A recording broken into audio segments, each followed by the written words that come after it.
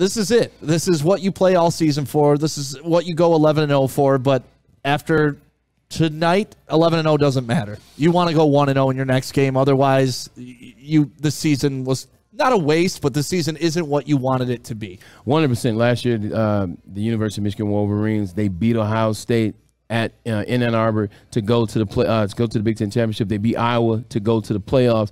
They've been there. They're trying to take that next step. The next step for Jim Harbaugh and the Michigan Wolverines is to win the playoff game and get to the final dance. 11-0 is beautiful. 11-0 is special. All that sounds nice. Good. Yep. It looks good. Hey, you're 23 and 2 in your last 25 games. It's special. But if you don't beat Ohio State, then it says something about Jim Harbaugh. And it says something. What everybody was talking about, whether it's the schedule or we don't believe in Jim Harbaugh's team or we don't believe in J.J. McCarthy, if they don't go down there and win, then what everybody said will come into fruition, and then Michigan will find themselves trying to figure out next year what to change and what to do. You're here. You're here for a reason. And also, this is what people forget.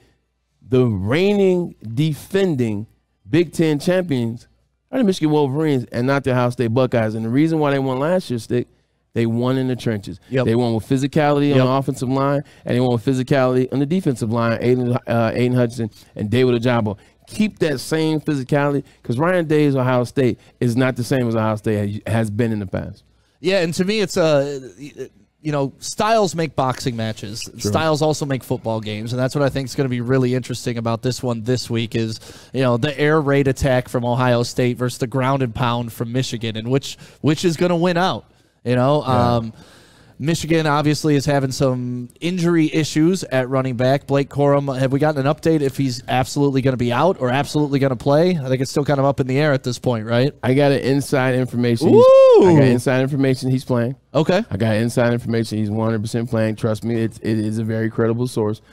He will be playing, but at what level will be the question. Like, at what level? I feel like this is 2 years in a row. You look at last year. Remember Blake Corum got injured against Rutgers and then didn't play against Maryland, and then he was about 77% in the O State game. He had the 2 big plays, but remember he got caught because he was tweaking, and then obviously in the Iowa game it gets a lot better.